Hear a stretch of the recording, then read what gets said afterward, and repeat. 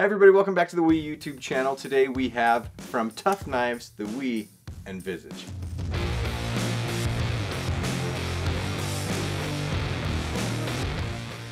Guys, this new design is a production version of the Tough Knives Custom, which we're now bringing to you on a mass production level to bring you access to all of the goodness of the Tough Knives design.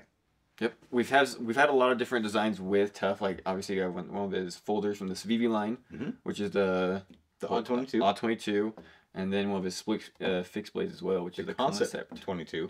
So we had a couple of Civivis. This is our first Wii design with Tough Knives, and this is a unique piece right here. Yep, going over a few of the features that we can see here. We got 20 CV blade with a really clean flat grind with a nice swedge on top. This obviously you guys will go over. We'll go over it in the specs, but super small blade, right? Some really cool detail work on these titanium handles. Lots of speed holes. Like lots of them. You're gonna go fast. This is fast. So, and that's gonna be on both sides, on the lock bar side and on your show side. And then one of the obviously more unique features about this knife is the little signet ring here. So you do have that obviously for whatever you want to be for. Right, so your backspacer, it's integrated into your backspacer. It's a one-piece backspacer and pinky ring. We've got a lot of deployment options on this thing because we've got a front flipper. Nice. That's snappy. That was snappy. That sounded good. We have the thumb stud. And that is it. I'm not missing any. So we've got front flip or thumb stud, and we've got 4 different versions of this. Plus a Domesteel version that will be available on July 7th when this thing drops, along with a slew of other products from Wii and Civivi. There's 4 versions, and one of the things to note is that on these versions with the black stonewash blade, there's a kind of a new treatment we've seen on a couple of models lately where it's got this kind of satin rubbed polished portion of the blade, and so we're getting that two-tone effect on the black, which is really, really cool.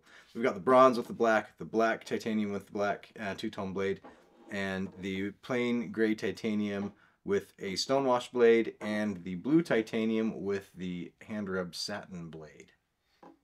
And that rub on that satin on the different grinds goes into different directions. So again, you're getting kind of some different plays off of the light, which just adds for some character and some uniqueness to the look of that knife. Yep. Still have your pocket clip, not reversible. Milled pocket clip.